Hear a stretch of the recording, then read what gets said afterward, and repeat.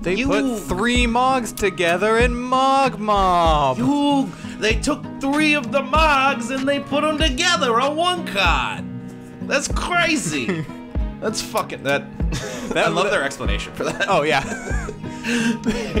They were like, yeah, we did it with Llanowar Tribe, where we just took 3 Llanowar elves and we put them together, and then we did it with some fucking birds, and now we're gonna do it with the Mogg Mob, and it's actually got a pretty cool ability of just sack, and then you deal 3 damage divided as you choose among 1, 2, or 3 targets, which is pretty cool. It's a 3 mana 3/3. It's on rate. It's a gobbo. Everyone loves a good gobbo. Well, the cat brought the string in, so she's going to want to play. So there's going to be shenanigans that are going to be happening again. But that's just kind of par for the course. For the Duels and Mana Dorks podcast, I'm Connor. And I'm Sam. We are the Dungeon Bros, but we are not brothers. Nor are we in a dungeon. And we like to talk about Magic the Gathering and Dungeons and Dragons. And today, that's what we're going to do, because there's been things that have been talked about. For both of them. Oftentimes we have nothing. Yeah, for both of them. So, of course, we're going to have some big news with the Modern Horizons 3 video debut, where they finally showed us the commanders for the commander deck. Yes, the modern set has commander decks. Lol. We also got to see a lot of cards revealed for it, and they get to kind of talk about the design philosophy and some of the lot of the inside jokes they have. Which I think is a little bit cringe, but whatever. Game Informer also did an article about 1D&D, specifically the player's handbook. We learned some interesting info. We got to see the cover art finally. Remember that art of the dwarf that everyone was freaking out was AI art? It isn't. But they were freaking out that it was AI art, and they were like, oh my god, the cover of the player's handbook is going to have AI art on it. It's not the cover, it's the fighter. Just one of the pictures. It's the fighter character art. So... everyone calm down. But we're going to talk about the D&D article and about the return of GreyHawk. Yeah. The plane of GreyHawk for D&D, which is exciting. And then we're going to wrap it up with the MTG ban list. One card I believe has been banned in Pauper, the most fun format. That's not true. It's not the most fun format, but it's a good format. And we're going to talk about some Bloomburrow stuff, as we are oft known to do. We do. So, but before we get into that, we're just going to kind of relax a little bit. We're going to chill. We got energy high. We just watched the debut video. It was cringe. It was a marketing material. Super campy. Yeah. It's all marketing material. I love it because, some of the, obviously everything was scripted, and they're kind of like, maybe not scripted down to the T, but they're kind of like, here's what you're going to do. And they're all media trained. They're all media. But I really love when they handed the one person the commander cards, and they're like, and she's like, oh, these are the new commanders for the commander. Jester, you're being a menace already. We're minutes in, and you're already menacing. Mere moments. And she's like, they could have made it realistic. She's like, oh, these are really cool. Instead it'd be like, oh, these are the new commanders? What the fuck does this do? What does that do? This is a novel. Oh, I can't. And that one guy was like, oh, I can't wait to open up these packs and like get a new rare or mythic. And then like smash. It would be hilarious to smash cut to someone opening. It's like, ah, yes, a rare. This one's 10 cents. I have 3 of them. I have 3 of them already, and 1 pack left to go. Just an Ulalek. Ulalek, yes. Ulalek. That's Ulamog and Kozilek have apparently fused into Ulalek, which is hilarious, I might add. And is the commander for the Eldrazi deck, which is a 6-color deck, because it's both specifically noted colorless mana and then all 5 colors of mana. Yeah. That deck's going to be a fucking monstrosity. Though, that is kind of the point. That is the point, yeah. It's also the one most likely to have more fetch lands in it than the others, because the fetch lands are being reprinted in Modern Horizons 3. Yes. And since it's 5-color, 6-color, it's probably going to want a lot of the fetch lands. If not, I wouldn't put all of them in it. That would be fucking nuts if the commander precon for the Eldrazi had all of the fetch lands in it. Imagine, I assume you're talking the normal fetches. Normal fetches. Not the slow fetch. Imagine, because last year when they put out the Sliver precon, which of course was big news then. Yeah. It was only slow fetches. It was only slow. It was a bunch of tap lands, a bunch of slow fetches. So imagine that. You're the Slivers. You're like, I'm one of the most noted and powerful tribes in Magic history. And then a year later, you're like, I have 2 tapped lands that I'm fetching for.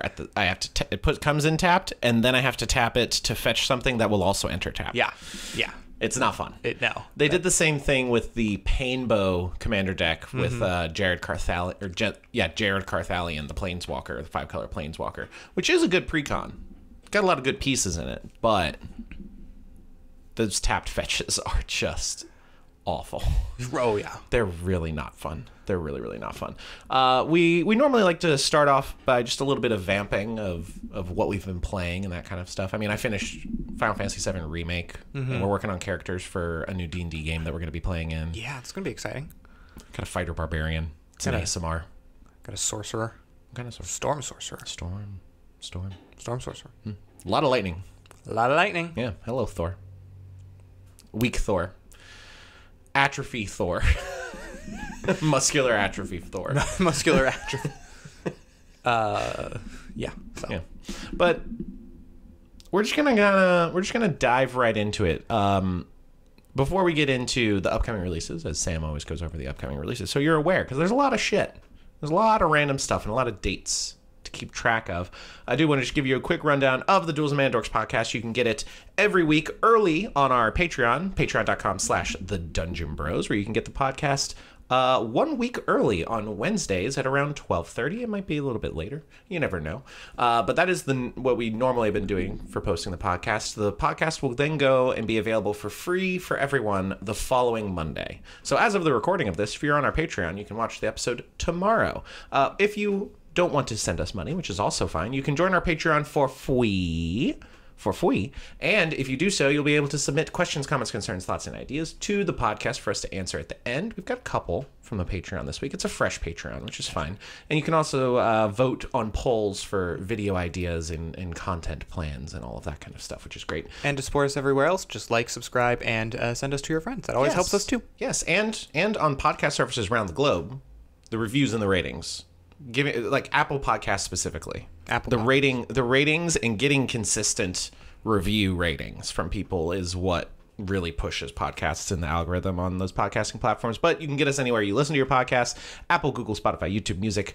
Leave us a review. We also go live on TikTok every week where we play Magic the Gathering, and we just started doing the live streams on the YouTube as well, with a proper top-down camera. It's got some nice graphics, got some nice background music. You can chat with us. You can see the chat on screen. It's a wonderful time. You can also follow us on Instagram, YouTube, Twitter, Discord, all of that jazz. But Sam, let's go through the upcoming releases. We got something out. Yes, out right D&D. now. Vecna, Eve of Ruin, is out on D&D Beyond and at your local game store. Everywhere. And everywhere. As of today. As of today.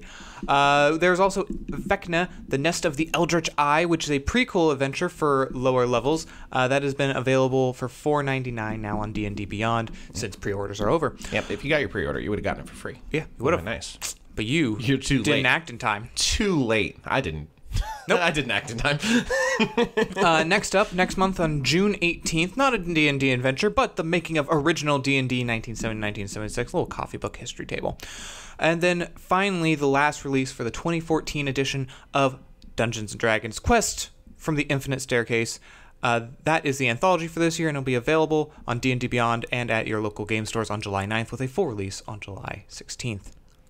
Coffee table book? You said coffee book table history. Coffee history table book is what you said, I think. Rewind it. Coffee table history book. Coffee table what? Coffee table history book. Yes, that is correct. Okay, cool. We've corrected it for the record. Sure. Moving on to what we will refer to as 1D&D, of course, the 2024 revision of D&D 5e. The 1D&D Player's Handbook will be available on September 17th of this year. The 1D&D Dungeon Master's Guide will be available on November 12th, and next year on February 18th, we'll have the Monster Manual. Yeah, we got some fun Dungeon Master's Guide information from that Game Informer article, as well as the Player's Handbook. Yeah. Moving on to Magic the Gathering. Just as we have talked about a lot at the top of this episode, Modern Horizons 3, the pre-release will start on June 7th with the full release on June 14th.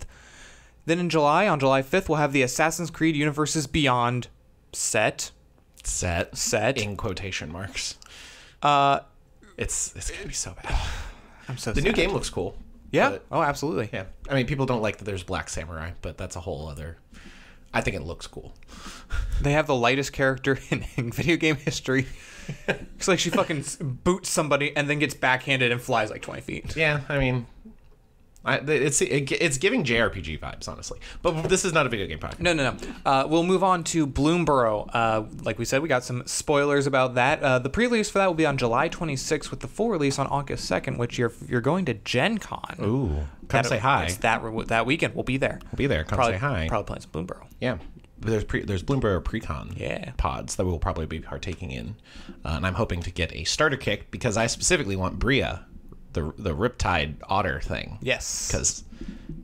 Because prowess and unblockables. And I have a Narset Enlightened Exile deck that will love that. Hate.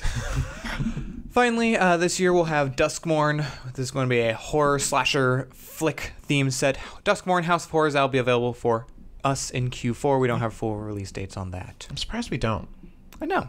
I would have thought we'd have that by now because we've had Bloomborough for a hot minute. We've had a lot of the other dates for a while. Keep checking Duskmourn and it still just says Q4. Yeah. If you wanted to playtest Daggerheart, which is also a big new TTRPG at Gen Con, too late. They were immediately sold out. Oh, I'm not surprised. Because like on Sunday they released the events for Gen Con so you could actually sign up and buy tickets for them. And I was going to text you and our friend Lincoln and be like, "Hey, do we want to like organize like pick one of the events and we can go to one of them and we can play Daggerheart together?" And then I looked and they were all sold out like immediately. Yeah. So I'm not surprised. I'm not surprised either, but oh well. What was the event that Travis ran last year at Gen Con? Were they running through Netherdeep? Was it? It might. I don't remember if it was Netherdeep or if it was the smaller TTRPG they put out. Oh, yeah. The Candela Obscura. Yeah, I remember those also sold out immediately. Oh yeah, the Netherdeep ones didn't because I don't think they were being ran by Critical Role. I think other people were doing the Netherdeep. But the ones by Critical, the ones that are going to have the people that people want to see. Yeah, and I don't. Is the cast actually doing the Daggerheart stuff, or are they just gonna like be there? I don't know. They'll probably be there, but not like running the games. Probably. I don't know. All I'm saying, I could see like Taliesin running something though. All I'm saying is if we get invited to something again and we get to traipse around and run into famous people again, that would be awesome. So that'd be great. Yeah, Randy, if you're we need to hit up Randy. Make a note of that.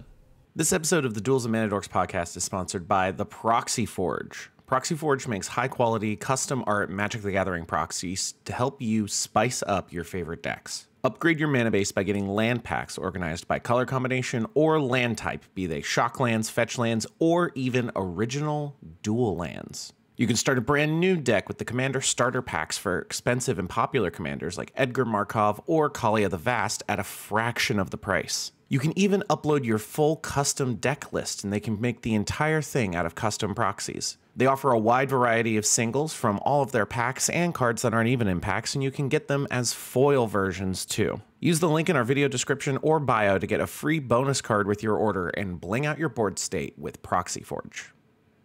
All right, well, let's move on to the meat of today's episode. We're going to talk about Modern Horizons 3. They just did the debut video mere minutes ago, as of the recording of this, probably like 20 minutes ago. It is now 1 o'clock, so...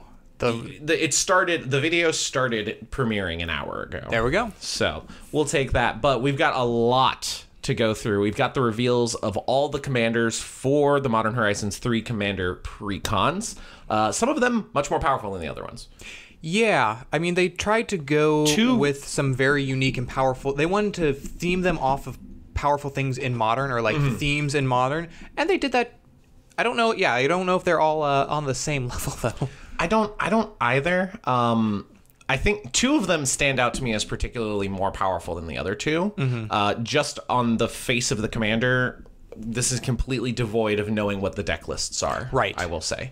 And those two are the first two that we see here. First one, Ulalek, the Fused Atrocity, which is a fusion of Ulamog and Kozilek. This is the Eldrazi deck, the 6-color Eldrazi deck. Costs 5 mana, each of them a hybrid of specifically colorless, and then each of the colors of mana. For a 2/5 Eldrazi with Devoid. And whenever you cast an Eldrazi spell, you may pay 2 colorless. If you do, copy all spells you control, then copy all other activated and triggered abilities you control. You may choose new targets for the copies. Man abilities can't be copied, as per the usual. As per the usual. So awkward moment. We had to change shirts because we got so sweaty. It got so hot in here with all of these Modern Horizons 3 debut information and the other previews of the day. Yeah. That we had to change our clothes because we were getting so hot and heavy in here. Totally not because of audio recording issues. Anyway, we were talking about Ulalek. Yeah, Ulalek, the new... Ulalek. It gets funnier every time. I love it. Sure. So we know the backup commanders as well. So Ulalek, Fused Atrocity. We want to talk a little bit about this triggered ability here. The whenever you cast an Eldrazi spell, you peg 2 colorless. Sam's done a little bit of research since we've changed our clothes from being so sweaty. Yeah, we had a few minutes while you were taking extra time in the bathroom, just mopping off. I was mopping. You were mopping. I was mopping. But there's some considerations for the stack. Yeah, so the full ability is whenever you cast an Eldrazi spell, you may pay colorless. If you do copy all spells you control, then copy all other activated and trigger abilities you control, you may choose new targets. So if you're just casting Eldrazi at sorcery speed, you are going to get any cast triggers you have, things like Cascade, things like a Beast Whisper, draw card, and then the Eldrazi spell itself. You get to copy those if you pay colorless. Now, you can't activate anything in response. Well, you can. You can, but it would be after. It would be after, so it would resolve before the trigger goes off. So what you have to do, there's really 3 options. Option 1, cast your Eldrazi at instant speed. This can be done with the Leyline Leyline of Abundant. Nope. Anticipation. Vidalcan Orrery, Born Upon the Wind, things like that. So you fill the stack, and then you cast your Eldrazi. Mm-hmm. The second thing you could do is use the Kindred instance, the formerly tribal instance, that have Changeling in them. Because with the Changeling, they become every creature type, which includes Eldrazi. So you fill the stack, you cast these like Crib Swap. Crib Swap is a good example. And then you would be able to, that would count, Ulalek would see that as a Eldrazi spell, and you'd be able to, and trigger ability would go on the stack. The third option is you cast your Eldrazi spell, then you fill the stack, and then you use a specific ability that copies a triggered ability, and you choose the Ulalek. Then you pay for that copy, and then you can just let the original go away without paying for it. So there's a couple workarounds, and I'm sure the precon is going to have at least a couple of them. Mm-hmm. I wouldn't be surprised if they did like a universes within of like Born Upon the Wind, or like just one of the utility lands was like an emergent zone or something. Yeah. Just to let you do things at instant speed. But the backup commander I find a little bit more early game friendly. Yeah. Or new player friendly, and both. Arguably a little bit fuckier, depending on how this precon is built. That is Azlask, the Swelling Scourge. It's a 3-mana 2/2 Eldrazi. Whenever Azlask, the Swelling Scourge, or another colorless creature you control dies, you get an experience counter. You, as the player, you're getting a counter. Yes. You can then pay white, blue, black, red, green, and then creatures you control get +X until end of turn, where X is the number of experience counters you have. Then, specifically, Scions and Spawns you control gain Indestructible and Annihilator 1 until end of turn. So this is going to buff your entire board regardless of the creature type.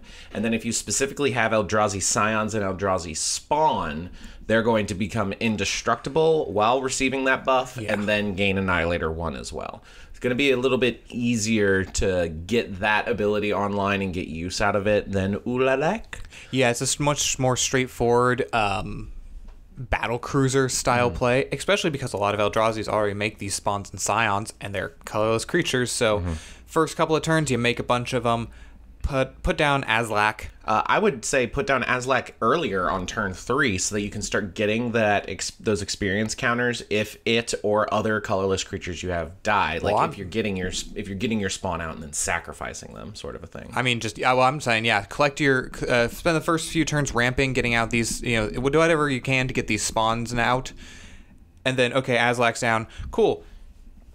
pop a bunch of them, get a bunch of experience counters, because it doesn't say once per turn or anything. Nope. Like a lot of time things will be like once per turn, or a trigger that will be once per turn, like a beginning of combat or something. So yeah, this will be strong. It will be very strong. It will be very strong. The Eldrazi one's going to pop off for sure. We're then going to move to the Jeskai deck. This is the energy counters deck, probably the second most powerful deck for the pre-con cycles. We have Satya, Aetherflux Genesis, backed up by Kaith, famed Mechanist. Satya is 1 blue, red, white for a 3/5 human artificer with menace and haste. Whenever Satya attacks, you create a tapped and attacking token that's a copy of up to 1 other target non-token creature you control, and you get 2 energy counters. At the beginning of the end step, sacrifice that token unless you pay an amount of energy equal to its mana cost. Casting him, he's going to have haste, so you can attack with him immediately, and copying your creatures is always going to be a big thing. And being able to sometimes keep that creature around if you have accrued enough energy and are willing to spend it on it. I mean, that's classic. That's classic Jeskai bullshit. Oh yeah, you're gonna have to be when he goes down, whatever you have swinging available, it's going to be great. What I think a lot of players are going to fall in the trap of is, oh no, now I'm going to have to pay to keep this thing around. No, just let that thing go. Just let it die. Wait till you get the big thing. Yeah, that'll be cool. Keep the big thing around. The backup commander of Kaith, famed Mechanist, also 1 blue, red, white for a 3/3 dwarf artificer with Fabricate 1. For those of you that don't know, Fabricate 1 is when this creature enters the battlefield, you put a +1/+1 counter on it, or create a 1/1 colorless servo artifact creature token. Then, other non-token creatures you control have Fabricate 1, so they will also be entering with either a +1/+1 counter on themselves or generating you a servo. You also have an activated ability of 2 mana tap, and you get to choose one between populate and proliferate. Those 2 keywords, populate, you are copying a token that you have, and you're getting another token version of it. And then proliferate, you are adding counters to whatever you would like, effectively. Yeah, I think this is this is probably not what the deck is going to really want. Obviously, the proliferate's going to be pretty good with the energy counters because you can do it on any permanents and players when you proliferate. However, this will probably be a creature that you might want to pull out later and build a different deck around, either focusing on the proliferate or the populate. This is definitely better as a lieutenant to Satya, simply because of the populate part of the activated ability, where you can get the copy of a creature with Satya and then use mana to create another token copy of it. Yeah. And then you don't have to spend your energy counters keeping it around. That'd be pretty cool. So I think that's the better way to go about that. So while for me, I feel like in the Eldrazi deck, I think I would rather run Azlask over Ulalek. I would keep with the face commander of Satya for. I think I would as well, yeah. Especially because, like I said, that's how the deck is probably going to more be built, with everything saying energy on it. Enter the battlefield, artifacts, whatever. Absolutely. Energy. All right, the Simic deck. This is the one with Helm of the Host, probably, maybe? The commander art does have Helm of the Host on her. Yes. This one's a little bit more underwhelming, and we were like really, really excited when they were talking about it in the video, because they said, we read the card and we both said everything counter at the same time, and we were like, my mind was racing with, oh my god, creatures are going to get like every like keyword ability that exists. This is crazy. No. They're getting every creature type, which is still very, very strong. You can also give lands and everything counter. So, Omo, Queen of Vesuva, is a 2 and hybrid Simic mana for a 1/5 Shapeshifter Noble that whenever it enters the battlefield or attacks, you put an everything counter on each of up to 1 target land and up to 1 target creature. Each land with an everything counter on it is every land type in addition to its other types, and then each non-land creature with an everything counter on it is every creature type. Note that they are only going to be that if the commander is on the battlefield. Yes. So these are not intrinsic counters that grant that ability. They are counters much like an experience counter, where it doesn't really mean anything unless you have something that's referencing an experience counter. Yep. Perfect mana fixing. If you get enough experience counters out and you've got Omo. Seems like it would be better in like a 4 or 5 color deck as just part of the 99 than a commander. Obviously, we don't know how it's built yet, though. Right, but It does give Simic. There are quite a few Simic cards that have Domain, which says for each of the basic land types that you control, you get to do a thing. So that's pretty cool. However, it's only 2 color. Yeah. Which is probably the most limiting aspect of this deck. The backup commander, Jyoti Moag Ancient, is a 2 green-blue. It costs 2 green-blue for a 2/4 elemental that when it enters the battlefield, you create a 1/1 forced Dryad land creature token for each time you've cast your commander from the command zone this game. At the beginning of each combat, land creatures you control get +X until end of turn, where X is Jyoti's power. So a much more straightforward sort of creature, hybrid creature land kind of play style. I think it's kind of insinuating what this deck is going to be a little bit. I feel like we're going to have a lot of land creatures. Yeah, the deck is, I believe, called, Tricky Terrain. So, yeah, that makes sense. Yeah. So, honestly, probably I've given it a little bit more thought since we've cleaned off our disgusting sweaty selves. Yes.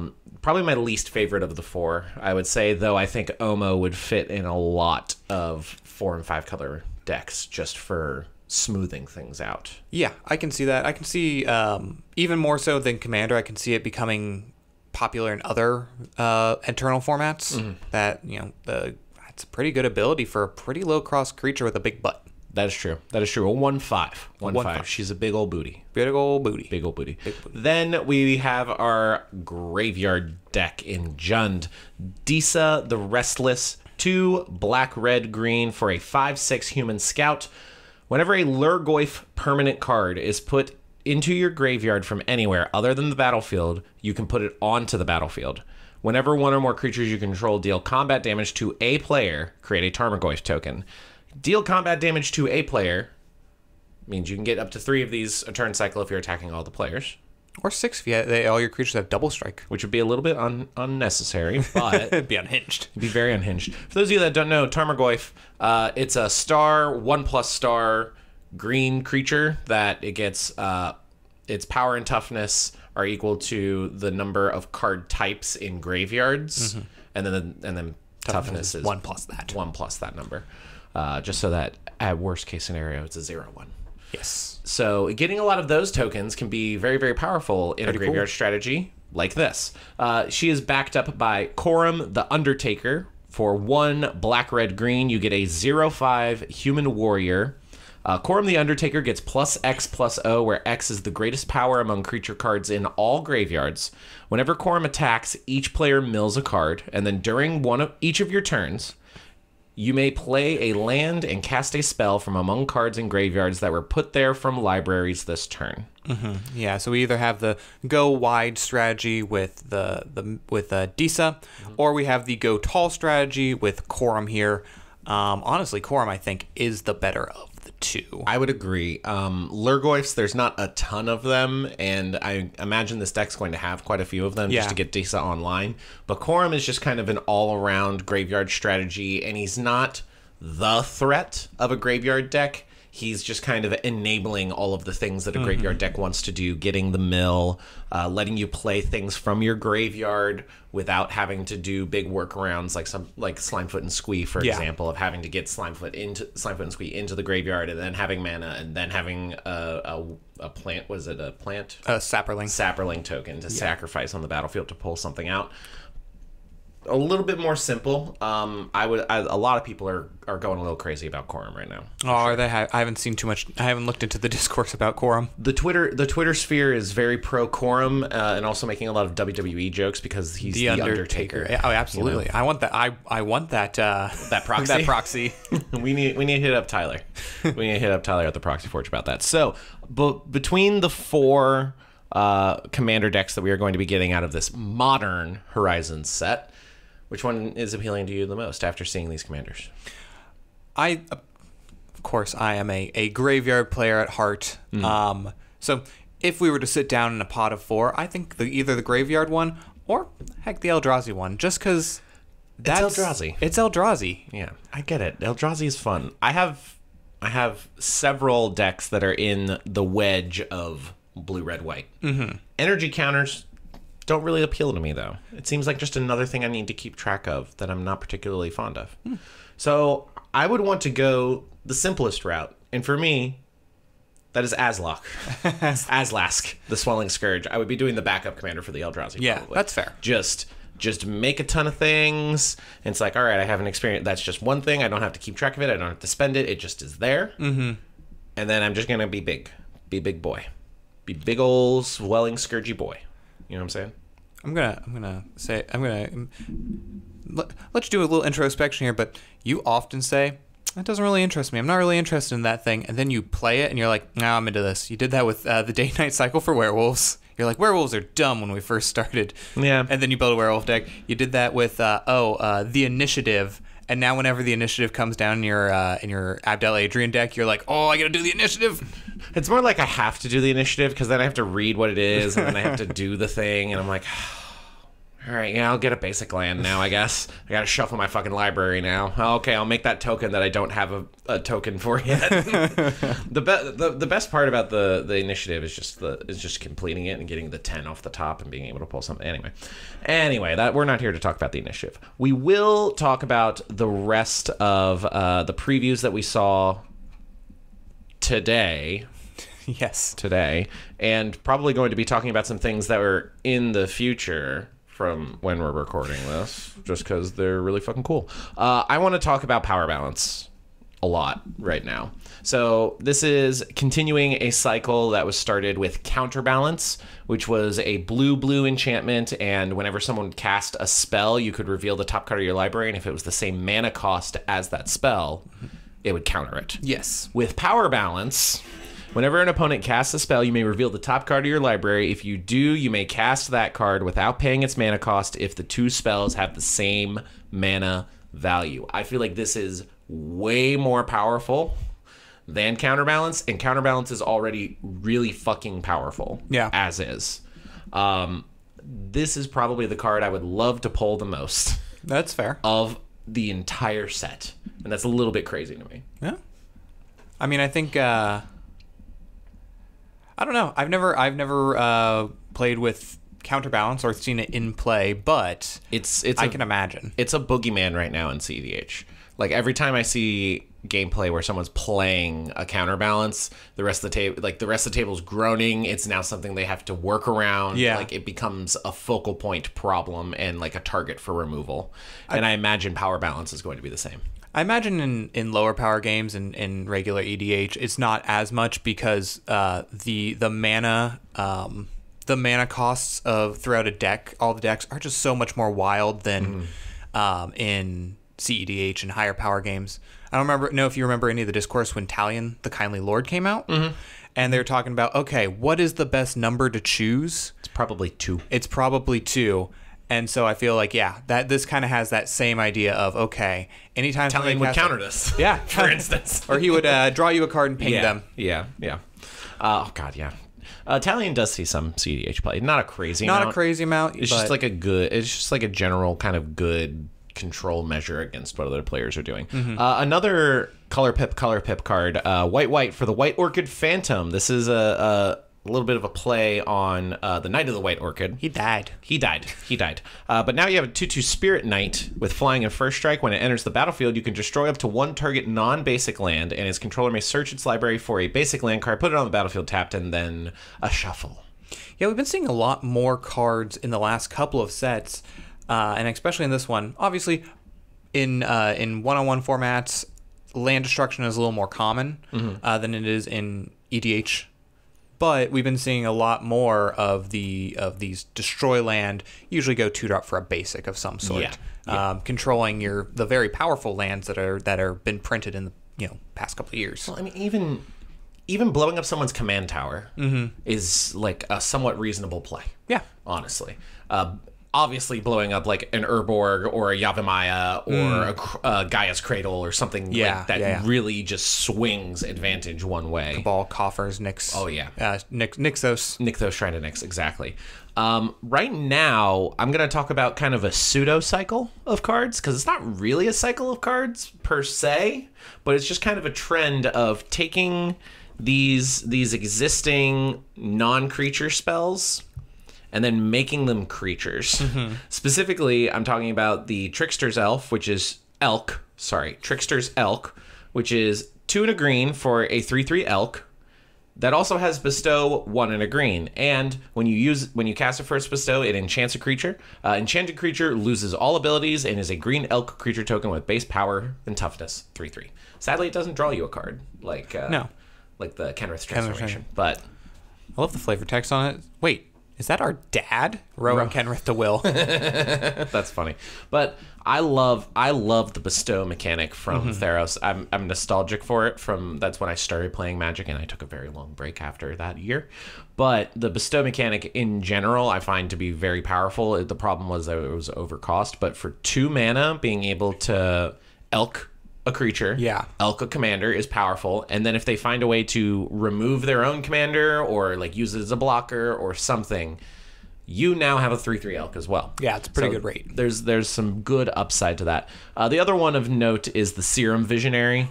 2 and a green for a 2/2 Vidalcan Wizard. When it enters the battlefield, you draw a card, then scry 2. Much like the card Serum Vision. Where in March of the Machine, there was also Serum Sovereign, which is a Sphinx that had the activated ability of draw a card, Serum scry Vision. 2. Yep. This is on rate for the Serum Vision as well, though. So. Our Serum Vision was 1 in a blue. Is it 1 in a blue or 2 in a blue? I could look. I have it in a deck. I don't know. I don't care. Next, I want to talk about a couple cycles of MDFCs that we are getting. Yeah. So right now in front of us, we have Disciple of Freyalise. There's already several of these. They're larger mana cost cards on one side, and then on their back side, they are a land that taps for 1 color and can enter the battlefield untapped if you pay 3 life. These cards are very, very fucking good. Yeah. Paying a couple of life to get something in untapped, is it going to be on power of a shock land? No, because it taps for 1 and it costs 1 more life to do. But these are being printed at uncommon.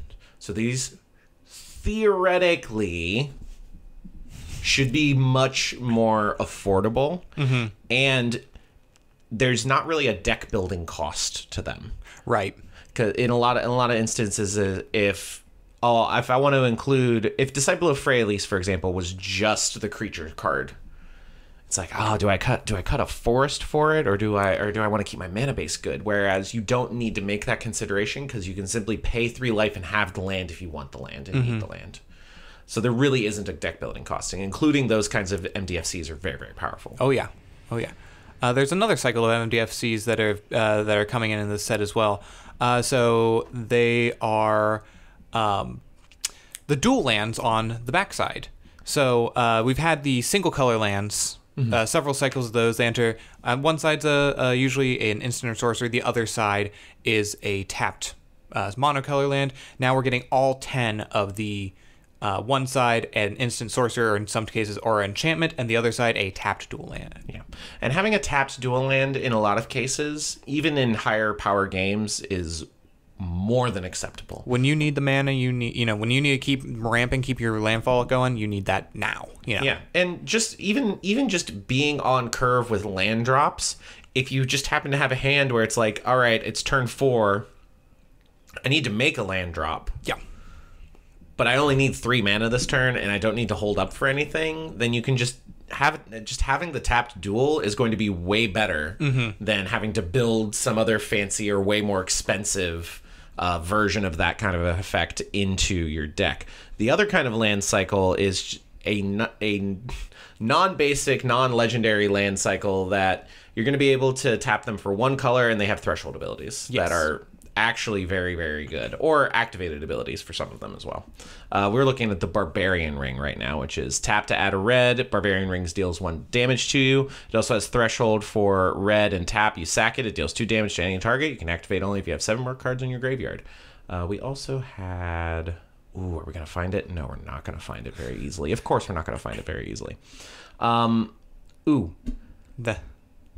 next big counterspell. Yes.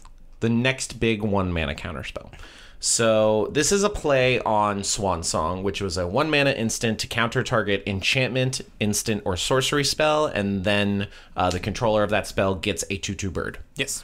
Now we have Strix Serenade. It is an instant for 1 mana. It also creates the controller of the spell that you are countering, a 2/2 bird, just like with Swansong, but this time it counters target artifact, creature, or planeswalker instead of enchantment, instant, or sorcery. Yep.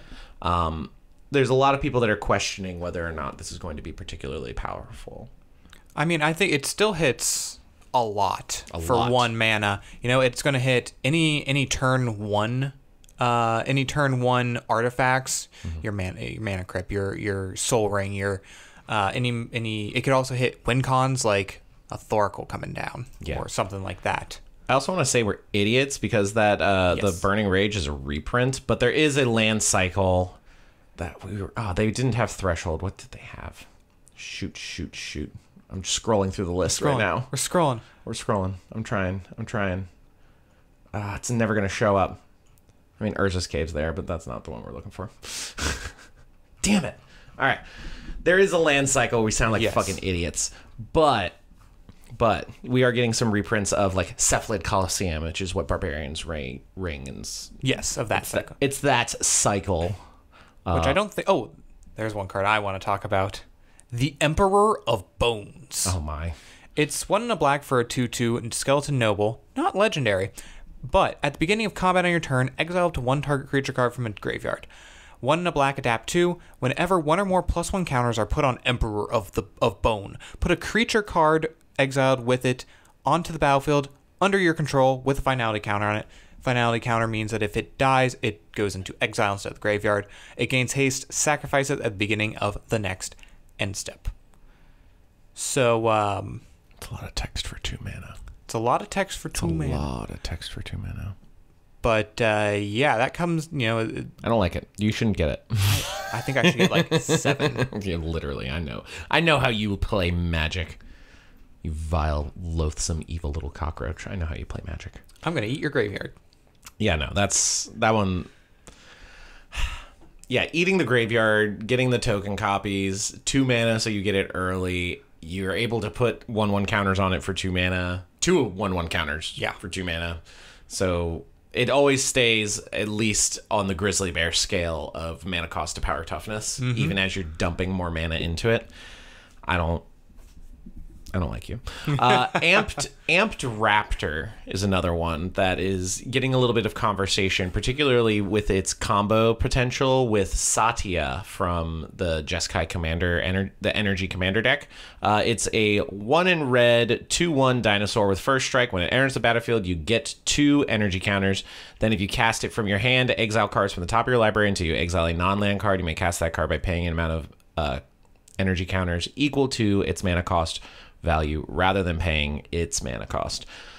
This in combination with Satya creating the copies, they're going to be entering the battlefield. You don't need to pay for them to keep them around, but instead of getting 2 energy for every time you're getting that ability with Satya, if you're copying the Amped Raptor, you're getting 4 energy because it itself is generating 2 energy and getting you that cascade. So every single time you copy it, you will then be able to effectively be getting a cascade for the next non-land card, and if it is 4 or less mana, you'll be able to cast it. If you cast it from your hand, you get the cascade. Oh, that's right. You're still getting the energy counters. Yeah. Damn it. I don't like wording. Right next to it is the Warren Soul Trader. I've also seen some people talking about how combo potential this is. It's a zombie goblin wizard, 3/3, all relevant creature types. And it has an activated ability. Pay 1 life and sacrifice another creature. Create a treasure token. No tapping. No tapping. Doesn't say non-token. Doesn't say once per turn.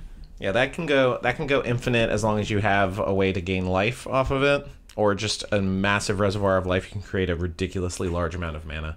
Anything that creates treasure tokens via activated ability that is cheap is going to be a little fucky. Oh yeah. There's a couple other things. Did we ever talk about Harbinger of the Seas on a podcast? We did not. So this is kind of like a Blood Moon, except it's for islands, and it's on a creature. So it's 1 blue for a 2/2 Merfolk Wizard, and then non-basic lands are islands. Yeah, we're seeing a lot of non-basic land hate in this set in particular. Even just lately, we've been getting a lot of them. Yeah. Which I am all for, Very much 4, actually, just because the amount of powerful lands is starting to get out of control. I also, there's plenty of people, other podcasters who I listen to and YouTube people who are like, well, then of course, very, like higher level power. It's like, I only run 1 basic in this deck. If we're destroying your land, so better go find it. I want to put another one so you can make sure to tutor. Exactly. And if you're getting into 3+ colors, it is very feasible to build a very solid mana base that has 0 basics in it. Oh, yeah. And in fact, you're needing to cut other non-basic lands to make room for better non-basic lands. And just getting your land count down because you're starting to be efficient with all the fetches and stuff. So I feel like this is just kind of in response to that a little bit, just giving more tools for non-basic land hate, and encouraging people to kind of chill out their mana bases a little bit. Yeah, because a lot of that's been a problem that I've kind of run across in my recent deck building, and I've seen a lot of people talk about where it's like you don't get a lot of encouragement over the past couple of years to play monocolored, with the amount of land cycles that have been coming out with. All the powerful powerful other lands that are coming out. It's like, well, okay, here's a reason to play some monocolor. Oh, all my non-basics are islands. Too bad I only have mountains. Yeah. One other cycle, big cycle in this set. Very big cycle. This is the Flare cycle. So these are cards that they've done these kinds of cycles before. They did them with the Force of cycle. Yeah, and then in Modern, and then there was also the Evoke, the free Evoke, the Exile Evoke, the Evoke creatures are getting reprinted in retro frame in this set as well. But the Flare of cycle is another cycle of instants that give you an option to cast them for free. This time, instead of pitching a card from your hand into exile, you now have to sacrifice a non-token creature of the color of the spell rather than pay its mana cost. And some of these effects are very, very powerful. You have the green one, where you basically just get a Cultivate. Yeah. Which, I mean, I think tapping, floating a Llanowar Elves green mana and then sacking it to Cultivate is more than acceptable. Yeah. Very good rate. You have the counterspell version, which is 1 blue, which is a better counterspell rate than a Force of Will. Yeah. It's a little bit harder to get the free version. Flare of Duplication is the red one that lets you copy an instant or sorcery. Flare of Malice is probably the shittiest one. Each opponent sacrifices a creature or planeswalker with the greatest mana value among creatures and planeswalkers they control. And then white is probably one of the better ones, if not the best one. Just a protection effect until end of turn. Your life total cannot change. Permanents you control gain hexproof and indestructible. Here's what I will say. So obviously, Flare of Duplication. All right, that's got its places. Yeah, the green one, whatever that was, because we're not looking directly at it. It's got its places. The blue one, like you were saying, it's easier to just cast, just a hard cast, and it's like, okay, if I have this as the only counter spell in my hand and I have mana up, fine. If you're doing your thing that's going to win the game, I don't care about, my value piece isn't going to be valuable once the game is over. Exactly.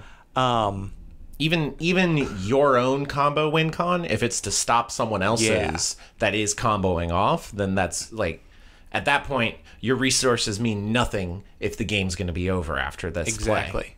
And sometimes those combo win pieces come down, their trigger goes on the stack. Doesn't matter if they're still on the battlefield. Yeah. So you need to get rid of them before they enter, is the thing. Flare of Fortitude, same idea. If I'm going to lose the game right now, I need to stop that so I can try to win the game next turn. Yeah, right now. Flare of Malice, I will say, is kind of the least versatile and maybe least powerful option. But Black already runs Fleshbag Marauder, where I believe it's also 4 mana. It comes down. Each player sacrifices a creature. Yeah. So, and this is also going to go well in decks that are wanting your opponents to sacrifice and discard to get various triggers off. So it's going to have a home. It will definitely have a home, just not with me. We do, of course... I'll take 3. I'll take 4. I'll take a playset, please. Oh, God. Also, the pre-order prices, the pre-drop prices for those ones in particular are... redonkulous. Yeah, they'll calm down for sure. Just a couple rapid fire things here. Genku, Future Shaper. This is the husband of Tamio. He creates unique tokens that are their children, effectively. A 2/2 white fox with vigilance, a 1/2 blue moonfolk with flying, and a 1/1 black rat with lifelink. I saw a funny tweet that was like, oh, this creates a lot of cool tokens, and then someone responding with, yeah, canonically those are their children, and then it showed him being like crosses out word on a piece of paper, and it was Azorius aristocrats. so no sacrificing the wee children here. We also got 6, which is the tree half of Ren and 6. Yeah, also Giving non-land permanents in your graveyard retrace, and when it attacks, milling cards and letting you pull lands back to your hand. That's pretty good. Yeah, for 3 mana. 3 mana, 2/4. 3 mana, and it's got reach, so big old booty blocker. And then of course the Mogg Mob. We took 3 Mogg goblins, shoved them together. You now got a mob of them. Red for a 3/3. You can sack it to deal 3 damage, divided amongst 1, 2, or 3 targets. Pretty good. It's a good meme. It's a great meme, even. It's a fine meme. It's a meme. It is a meme. And we would be remiss not to mention the Eldrazi Titans. Yes, the 3 big uns. We saw Elmercool a couple weeks ago. Now we have Ulamog, the Defiler. I want to get to Ulamog second because he's the more fucky one. We have Kozilek, the Broken Reality. 9 mana, 9/9 Eldrazi. When you cast this spell, up to 2 target players each manifest 2 cards from their hands. For each card manifested this way, you draw a card, and then other colorless creatures you control get +3/+2. Just a very straightforward, chill Eldrazi as far as high mana value Eldrazi's go. Yeah. Manifesting's fine. If you're manifesting a creature, you're not really going to be able to cheat things unless you are in Gruul colors and you can get Yaris Roar the Old Gods onto the battlefield. I feel like this would go good as a top-end card in Yaris. Yeah. I mean, also, you just get to drop two cards face down. These are 2/2 colors creatures. Okay, well now suddenly they're 5/4s. Yeah, with Kozilek they are big threats. So as long as you're one of the players that gets that you choose to target for this ability when it enters the battlefield, you're probably going to be drawing 4 cards and putting onto the battlefield what's 9 + 5 + 19 power onto the battlefield for 9 mana. Yeah, that's a good rate. That's hard to beat. It's hard to get to, but it's hard to beat. It's hard to get to, but they're going to run out of really cool, big, flashy abilities for Eldrazi at some point, right? Right now, with Ulamog, the Defiler. A 10 mana 7/7. When you cast the spell, target opponent exiles half their library rounded up. Ward, sacrifice 2 permanents. Ulamog the Defiler enters the battlefield with a number of +1/+1 counters on it equal to the greatest mana value among cards in exile. Ulamog has Annihilator X, where X is the number of +1/+1 counters on it. Yeah. Thank God that this isn't combined with Azlask, and then just giving everything Annihilator X, where X is the number. Creating token copies of them, though. Ignoring the legend rule. Which, I mean, in the 5-color Eldrazi deck, plenty of options. I don't know in the deck, but you can build You can build it. Yeah. But even just entering, target opponent exiles half of their library. You can't, unless you can stifle that, that's happening as soon as they cast it. Even if they counter it, the Eldrazi, like, that in and of itself can ruin someone's chances of coming back in a game, or thwarting what you're doing ultimately. Ward, sacrifice 2 permanents is a big cost just to even target Ulamog once it is on the battlefield. And if you're exiling half of someone's library, worst case scenario, 3 +1/+1 counters. Yeah. Meaning once it's on the battlefield, you have 10 mana 10/10 with Annihilator 3 and Ward, sacrifice 2 permanents, and you exiled half of someone's library. And that's not even counting if you had like Kozilek come down earlier and they had to get rid of it with the Swords to Plowshare or something like that. Well, now that's a 9/9 and that's a 9 mana thing in, or 9/9 in exile. That's +9 counters, so that's a total of 16 power, toughness, and Annihilator 9. I would like to also point out the various the evoke creatures, the free spells that require you to pitch things to exile. You can pitch big things to exile. It doesn't matter if it's the opponent that you target to exile half their library. Ooh, combine this with Urza's Cave. You have to exile. You can tap for 2 mana. If when it comes down, you exile a creature with 7 CMC or colorless creature with 7 CMC or higher, and then you can get it back. Yeah, and Mogg won't care once you get it back. He's got the counters on him. Yeah, once he proliferate. There's a million ways to even just get counters on things later. Like Mogg's scary. There's a reason its pre-order price is $75. Yeah. I don't have anything else that I really want to mention. We've talked about Kudo, the King Among Bears before. We've seen Nethergoyf, the Winter Moon. Obviously, hello to the Wormcoil larva. Yeah. Mini Wormcoil engine. But do you have anything you want to say about Modern Horizons 3 right now? I can't wait to see which cards get banned where. I imagine the Dog Umbra one's going to get banned in Pauper. You think so? Yeah. Yeah. It's pretty versatile. Yeah. It's a relevant creature or it's a relevant card type. Yeah, and they got rid of Totem Armor. They changed the name to Umbra Armor, which is just kind of more thematic for... Yep, Totem Armor switched to Umbra Armor, and Kindred or Tribal switched to Kindred this set. Yep.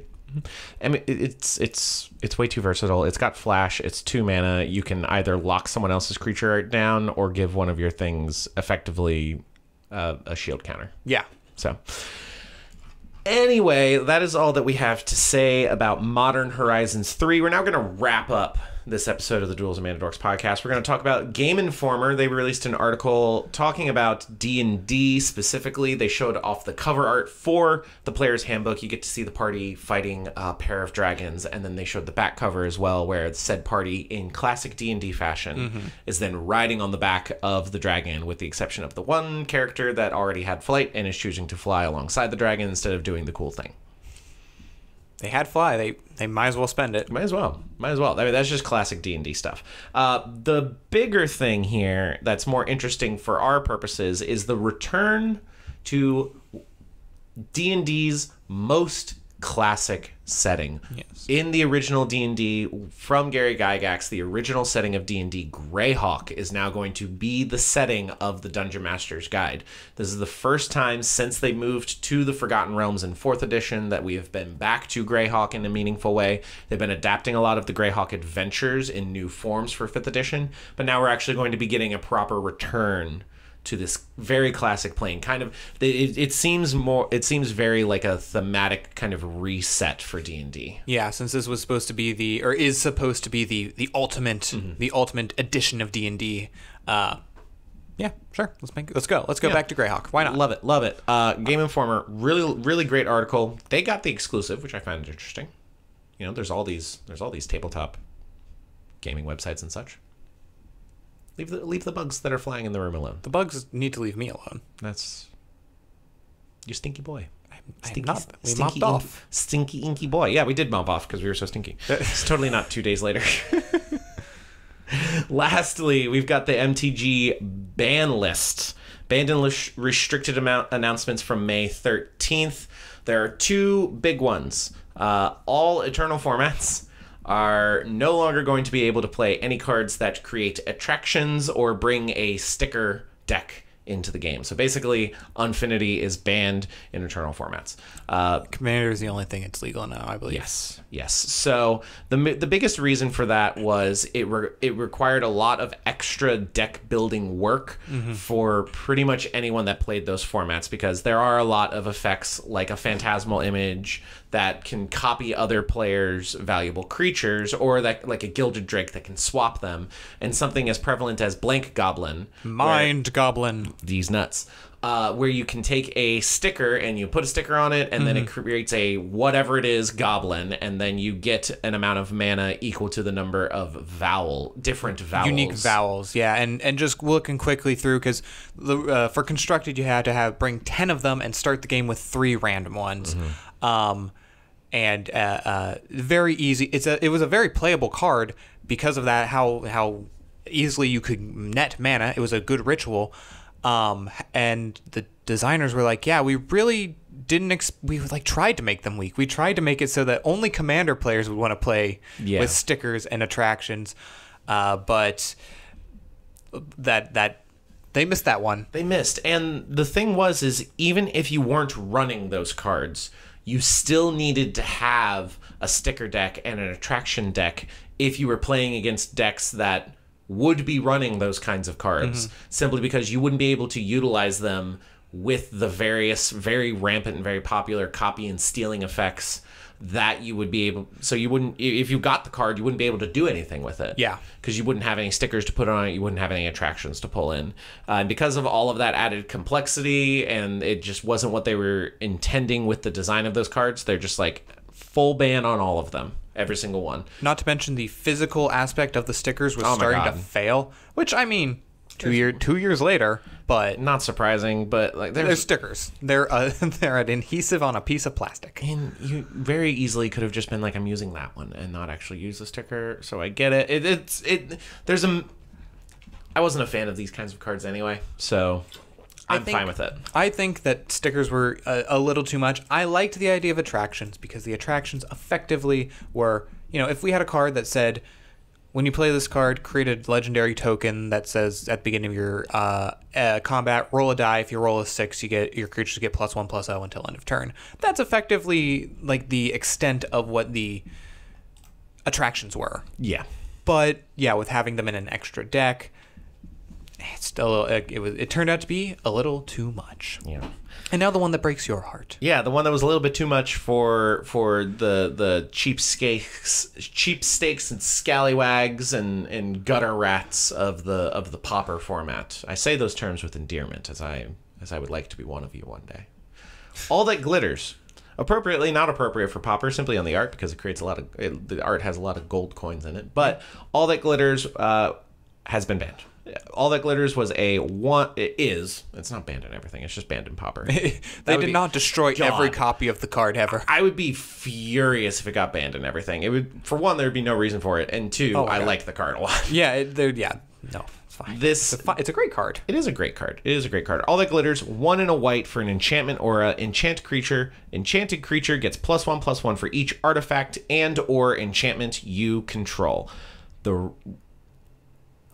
They were talking about this back when they banned Monastery Swiftspear in December already as something they were looking into.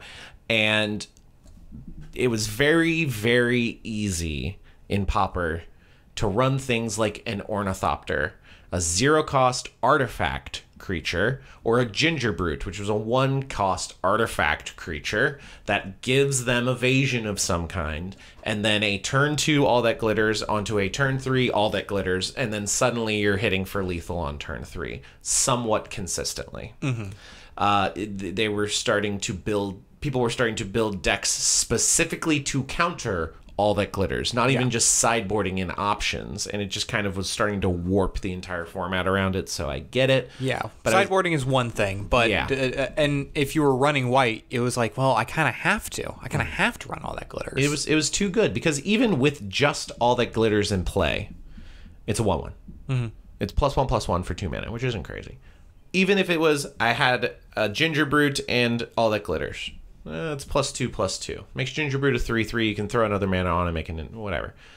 Then once you get the second one, once you get the other 0-cost artifacts out with your Ornithopters, once you get your 1 mana things out, get your rocks out, your Mind Stone, then artifact lands were being run, and it was getting way too out of control. There's very easily a situation where you were playing the white artifact land. You play that Ornithopter, you tap it for a Gingerbrute. Yeah. Turn 2, another artifact land of any kind, tap it, All That Glitters. You now have +5/+5 on whatever you just put it on it. Yeah. So either the flying evasive thing or the thing that's going to be a little bit stronger and then get evasion. Then if you throw down another land, even if it's not an artifact, and you can slap down another Ornithopter and then another All That Glitters, like it spirals out of control way too fast for Pauper. And Pauper is also a format you can generate infinite mana and have infinite combos and win still. And All That Glitters is getting banned because it's that strong. We hardly knew you. I mean, it's been around since Throne. So, yeah. It's been around for a while. But it's a very good card. It's a very good card. Highly recommend playing it.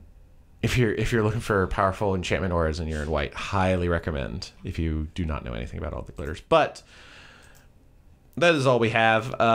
In the previous version of the podcast we recorded where the audio was all bad, we talked about some Bloomburrow plushies that you can get, little keychain plushies of Fibblethip.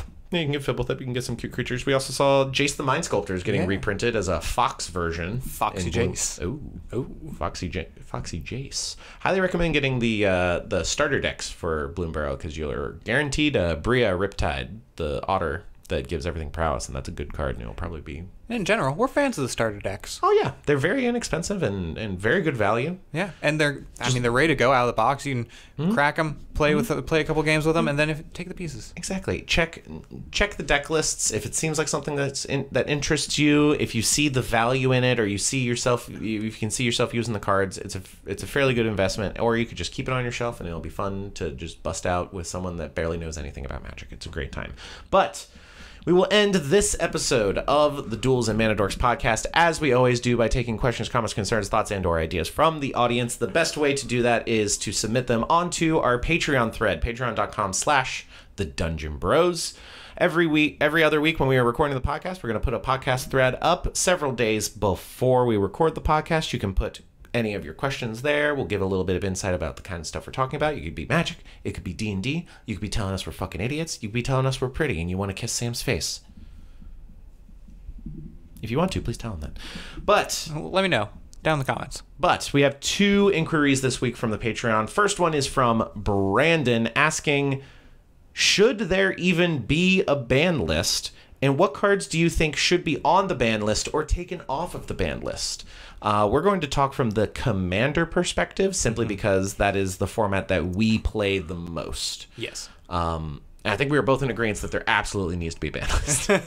Yeah, there are a lot. I mean, the idea of the ban list is very different than other formats. Other formats, the ban list is here. We're giving you guidelines to make sure that each of the prevalent archetypes or the prevalent strategies is playable. Yeah.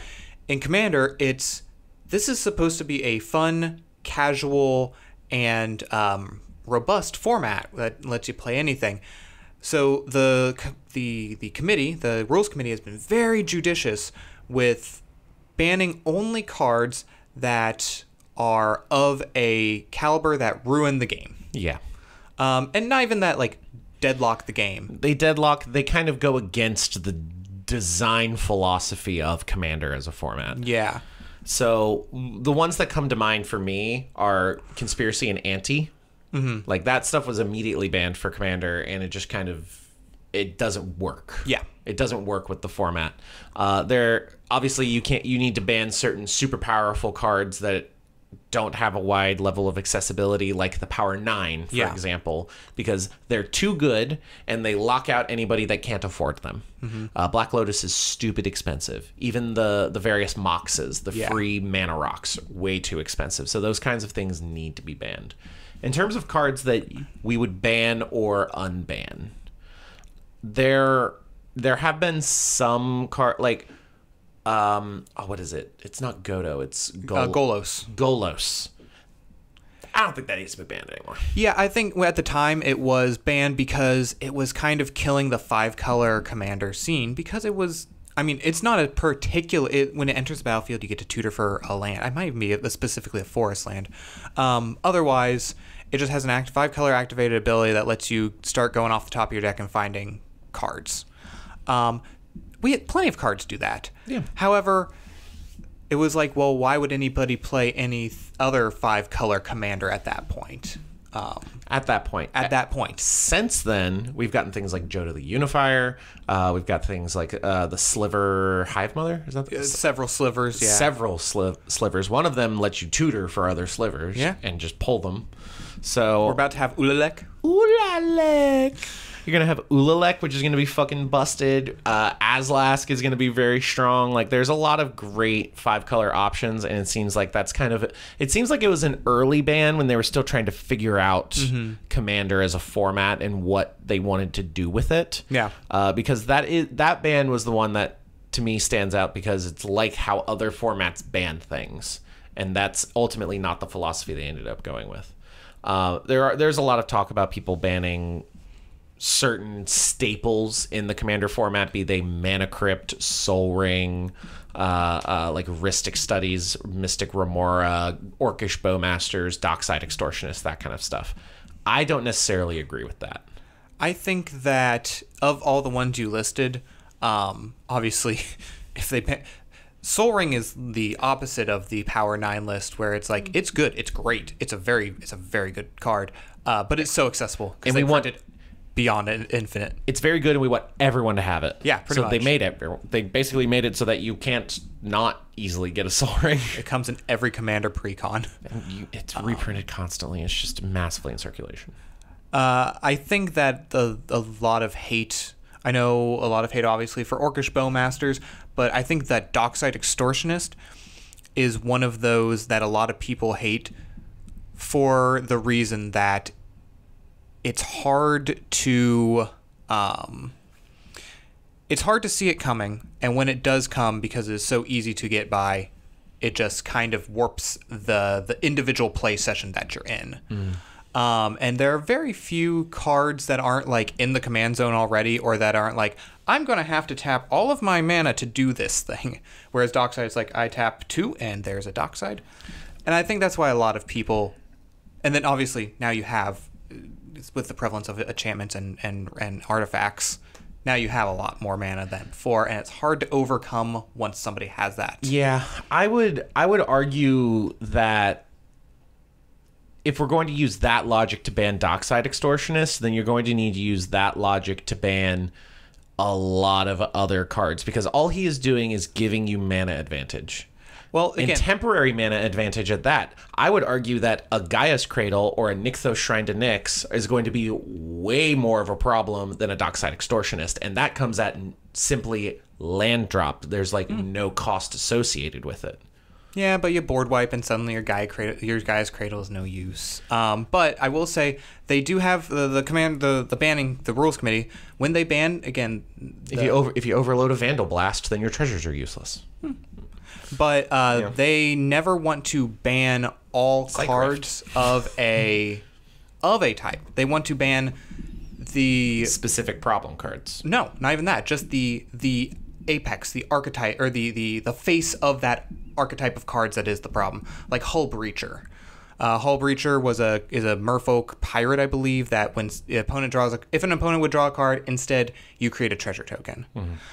It's hard, there are plenty of things that... If you don't have the answer in hand, you can't answer it. That locks the game. I don't think Dockside locks the game. Well, I think it swings favor. Yeah.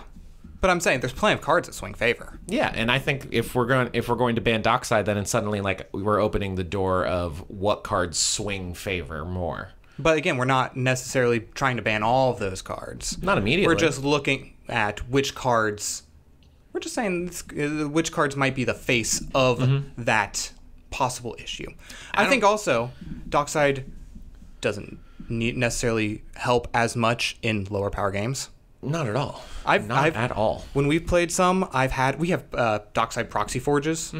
Great, and they're lovely. Beautiful cards. Check them out, proxyforge.com. Put them in some decks, and I've had them. And The Proxy Forge. And I've been like, we've been playing, and it's like, all right. I could play, but it would be actually at mana disadvantage. Yeah, I would get equal mana for this. Yeah. Like, it's very prevalent in CDH. Absolutely. And because of that, people see it as a boogeyman. But if they were playing it in their regular pods, like, it's going to generate, 4 treasures? 5 That's treasures? another thing. It's like, with the ban list, it's like, how are we going to affect this high power part of the format? Yeah. And I think if we're looking at bans from... Cards that are good in CEDH are not necessarily good in casual. And I think if this is a casual format, then we need to make bans based on the casual format version of the format. And Dockside's not that boogeyman for casual. Or at least it shouldn't be in my mind. I'd be more concerned about a Ragavan in casual, personally. But that's just me. I mean, Ragavan's really strong first couple of turns. Doesn't do much later in the game. And Dockside's doesn't do much in the first couple of turns. And then unless you're playing in a game, unless you're playing in a power level where it's like 0 drop, 0 drop, 0 drop rocks. Yeah, if you're doing a fetch land and a Jeweled Lotus and a Mana Crypt and a Soul Ring, and that's just kind of how your pod goes, then like. Then you're probably at the power level. You're probably at the gameplay level where it's like, okay, we can deal with this. Yeah, everybody has the dock side. Yeah, at that point you're pushing the limit of what Commander is in the first place. You know, then the Orcish Bowmasters. The other day when we were all sweaty and we couldn't record release that. Yeah, we fried the computer because we were so sweaty. You were pointing out kind of what the point of the Orcish Bowmasters is, and I definitely agree, which is the punishment of the card draw. Yes. Specifically, the running rampant of effects like your Mystic Remora, your Esper Sentinel, Rhystic Study, those things give a massive card advantage to the player that controls them. And Orcish Bowmasters, for one, ETB trigger, flash, so you're able to immediately take advantage of someone else's extra card draw. Even cards like Ponder and Gitaxian Probe is another common one. And being able to punish people for drawing too many cards is a counter to these other powerful cards that people are running a lot, that people fear. Like, people fear a Rhystic Study that resolves. Yeah. And isn't dealt with immediately. So those kinds of cards, while Orcish Bowmasters is really, really powerful, because its sheer existence is a counter to another powerful card, I feel like that makes them both less powerful and both more valid to not be banned. Yes. In a way. See, I also think that it comes down to people who are playing at a lower power level or are newer to the game when deck building or when trying to play. It's like, you look at Rhystic Study and you're like, I get that it's good to draw cards, but I also want to play my cool thing. And I think so when you're not understanding the power of card draw itself, that the Orcish Bowmasters suddenly becomes like, well, now I can't even do the one for turn that I get. Now if I'm not, without something in my small getting destroyed, getting hit in the face for. I like Orcish Bowmasters. I really love Orcish Bowmasters a lot. Then what do we want to ban in Commander? Because I only have really one card in mind. Good. That's the Drannith Magistrate. Yeah. 1 and a white. Players cannot cast spells from outside their hand. I don't know if you know this about the Commander format, but the commanders are in the command zone, not your hand. Yeah. So turn 2, sometimes easily turn 1. If you've got fast enough mana, a turn 1 or a turn 2 Drannith Magistrate just locks the board out from playing Commander. Yeah. With a commander. So for that reason alone, I would want it banned. It is powerful in CEDH. I don't think it's like game warping. I think it just saps the fun of what the format is in a way. And there was another one that like locked out the command zone or something. Oh, that's the same reason they banned Oko. Oh yeah, because Oko with his his elking ability would just turn off other people's commanders, and then you just have this dead card on board that is supposed to be like the centerpiece of your deck in a way. And since you can do it every turn, buffing Oko up, as opposed to like what is that card? Darksteel Mutation. Yeah, that's targeted removal. Yes. So targeted removal, fine. Board wide changing of what the format is or repeatable is more problematic to me. So that'd be the only thing I would ban. I think we should ban the basic island. Fuck blue. Yeah. That'd be really bad when they play that merfolk that makes everything islands, and then suddenly because you're playing a banned card, you forfeit the game. That'd be wild. That'd be awesome. Oh man. Thank you, Brandon, for that question. Brandon, our first paid patron for the Patreon. Brandon, thank you. Thank you, Brandon. You're wonderful. You're amazing. Next, we've got a question from Sweeney's Girlfriend Archive that says, what properties would you like to see come to Magic? I think Mad Max would be cool. Yeah. Bad Max would be very cool, especially with like some desert sub themes going on. Get some more stuff with that. I think they could be cool commander decks. I'm kind of more a fan of commander decks or like specific products as opposed to sets. Obviously, I got my set that I really want with Lord of the Rings. Yeah, you did. And we got Final Fantasy coming up, and then Marvel coming up. Oh, I'm not very excited for the Marvel set, honestly. I get that it's going to be big and make a lot of money, but it's just like... We'll have to see once they start printing cards, or once they start previewing cards in a year and a half. Yeah. I like how they've been doing with... Like, oh, we're in Brothers War where there's a lot of artifacts. Here's some Transformers cards that you can pull from packs. Or like the Doctor Who Commander decks, the Fallout decks. Yeah, I'm a big fan of the deck style, the pre-con style universes beyond, as opposed to just find them randomly in packs. It really lets you choose when you want to interact with the property. Yeah. At least at the beginning, obviously. Once the cards are released, people see, oh, these are powerful. These have some pretty powerful cards, and they become prevalent. Absolutely.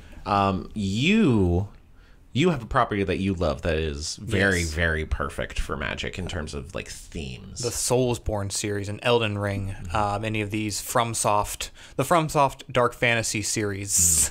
Series. Cirrus. And we were talking about it, and you could bring it back. A lot of cool mechanics, like the backgrounds and the classes, you could kind of bring in there from new versions of those from which were originally printed in the D&D sets. Obviously, we also love D&D. I also was thinking maybe not for a full set, but maybe for like a secret lair. Now I'm blanking. BioShock. Ah, yeah. BioShock's one of those cult classic kind of properties, and obviously, I feel like we lean more towards the video game side of things. Absolutely. I feel like those are a bit easier to access from a licensing standpoint for making secret layers, or not secret for Universes Beyond, which can be secret layers also. But also, like the Princess Bride secret layer, I think was also very cool. Yeah. Oh, absolutely. Those kinds of smaller drops. I'm a big Kingdom Hearts fan, so I wouldn't mind some Kingdom Hearts. That would be literally impossible because it's effectively owned by Disney. And they've got Lorcana, but there's also been some Disney stuff, so it's like... I'll say so's Marvel, but it is animated, so they keep that was the thing with Marvel, as we heard, is they wanted to keep the animated things for Lorcana, and they'll throw Marvel to us, us here in the Magic world. But I could totally see like I could see a deck built around Kingdom Hearts, like a pair of decks of like the Dark and Light. And you got like Sora, and you got like fucking Xehanort, and it's all Kingdom Hearts characters. And like the Xehanort deck can have like the Organization 13, like some Heartless and stuff, and then you can have like a lot of the Kingdom Hearts specific characters that are on the side of Light. And it could be, I think it could be fun, but I'm maybe one of the commander decks for the Fallout, or no, for the Final Fantasy set. That'd be cool. That would be fun. That would be fun. That would be a fun way to reprint some of the Final Fantasy cards as well, if they wanted to, or like early preview, and then later have it reprinted or like evolved upon in the Final Fantasy set. Would be pretty cool. And then we're Harry Potter kids, right? Sure, yeah. Grew up watching them, read the books. I would love a Harry Potter style, like Strixhaven coat of paint. Yeah, why not? That'd be fun. Strixhaven's basically just Harry Potter anyway. It kind of is, yeah. It has the flavor. It's got a lot of the flavor. I mean, with like the various schools of like it's a whole thing. But thank you, Sweeney's Girlfriend Archive, for that question. That is all the time that we have. Normally, we also would check the TikTok live questions, but we're not live. We're TikTok dead. We're doing a pickup right now, so that's what they call it in the biz, is a pickup. And now we're doing a put down. Thank you very much for listening to this Lord's 67th episode of fuck, that's right, we are getting close. Shit, we got 2 episodes to figure something stupid out. It's equivalent to 1 month in real time. Shit. Let us know down in the comments what we should do for the episode. The episode. We're 2 episodes away.